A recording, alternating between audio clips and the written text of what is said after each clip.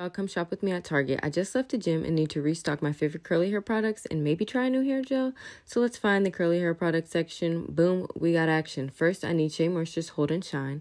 I use this to refresh any sleek hairstyles I do. Of course, leave-in conditioner for me is the product I use the most. I've recently been using this Rose Water Soothing Leave-In Conditioner from Thank God It's Natural, and I'm feeling a little zesty, so let's try some new shampoo and conditioner.